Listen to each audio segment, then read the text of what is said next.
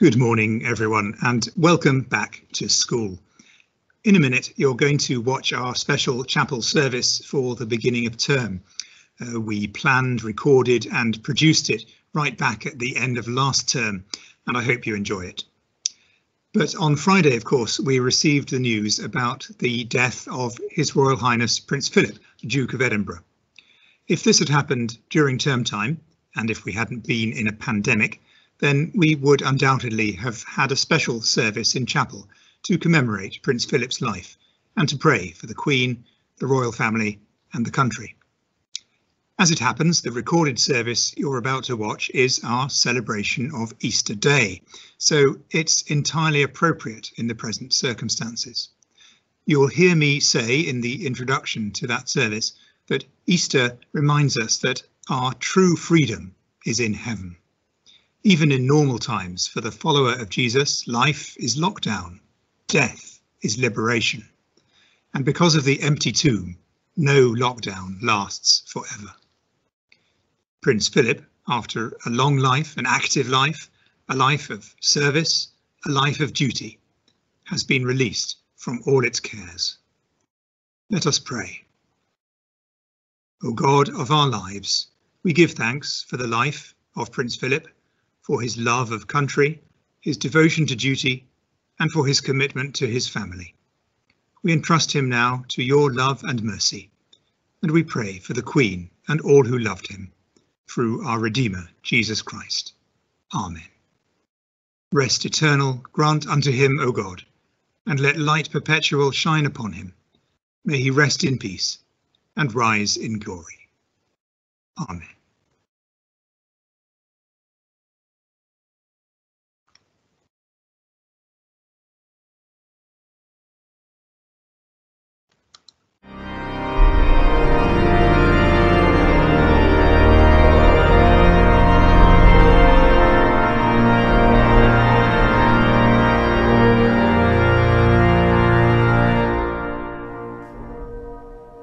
Good morning and welcome to the chapel for this first service of the new term.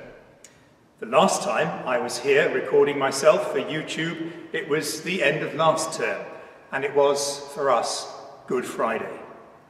We heard the account of Jesus' betrayal and trial, his death and burial. We switched off the lights and blew out the candles. We threw a veil over the cross and closed the heavy purple doors of the tomb. And then, like those sad and bewildered disciples at Jerusalem, we left not knowing what the future might hold.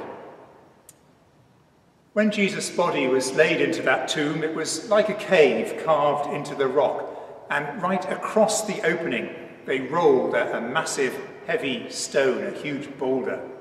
It was a lockdown, one that the disciples must have felt would be endless. But now it's time for a new story to be told. The social lockdown that we and most of the world are still living through goes on. For all of us, it's frustrating. For many, it's desperately difficult. And for some, it's heartbreakingly tragic. And although it now looks as if there's light at the end of the tunnel, nevertheless, hovering around us, very close indeed to some in our community, is the bitter experience of death. Death which feels like the ultimate, permanent locking down of life. But the message of the empty tomb is that no lockdown lasts forever. It's now more than a year since the last time we all sat together and sang together here in this chapel. And this crisis has reminded us too that the hour of death can come unexpectedly. But Easter reminds Christians that in fact it's this human, physical life on earth that's the real lockdown. Our true freedom is in heaven. Even in normal times, for the follower of Jesus, life is lockdown, death is liberation. And because of the empty tomb, no lockdown lasts forever. In celebration of that, we shall now restore to the chapel those signs of life and light which were removed last time. And this year, more than ever, they will fill our hearts with hope and joy when we remember that the times we're living through will pass, will come to an end. Because in the words of the hymn that we'll hear in a moment, Christ leads us safe through the waters of death to our eternal home. It's time for a new story to be told. After the Sabbath, at dawn on the first day of the week, Mary Magdalene and the other Mary went to look at the tomb. There was a violent earthquake, for an angel of the Lord came down from heaven, and, going to the tomb, rolled back the stone and sat on it. His appearance was like lightning, and his clothes were white as snow. The guards were so afraid of him that they shook and became like dead men. The angel said to the women, "Do not be afraid, for I know that you are looking for Jesus, who was crucified. He is not here. He has risen just as he said. Come and see the place where he lay, then go quickly and tell his disciples, he has risen from the dead and is going ahead of you into Galilee. There you will see him." So the women hurried away from the tomb, afraid yet filled with joy, and ran to tell his disciples. Suddenly Jesus met them and greeted them. They came to him, clasped his feet and worshipped him. Then Jesus said to them, "Do not be afraid. Go and tell my brothers to go to Galilee. There they will see me."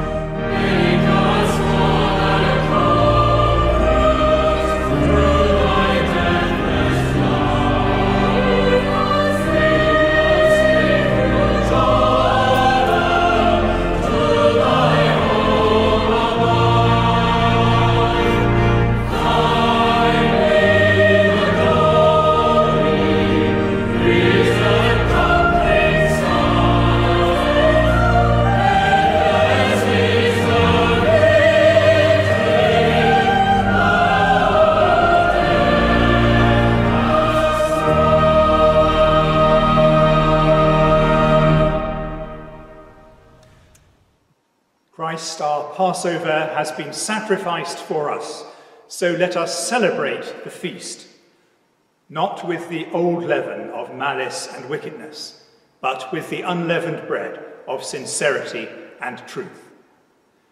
Christ, once raised from the dead, dies no more. Death has no more dominion over him. In dying, he died to sin once for all. In living, he lives to God. See yourselves, therefore, as dead to sin and alive to God in Jesus Christ our Lord. Christ has been raised from the dead, the first fruits of those who sleep. For as by man came death, by man has come also the resurrection of the dead. For as in Adam all die, even so in Christ shall all be made alive. Alleluia! Christ is risen. He is risen indeed. Alleluia. May God the Father, by whose almighty power Christ was raised from the dead, strengthen you to walk with him his risen life, and bring you with all the saints to reign with him in glory. And may the blessing of God Almighty, Father, the Son, and the Holy Ghost be upon you and between you this day and evermore.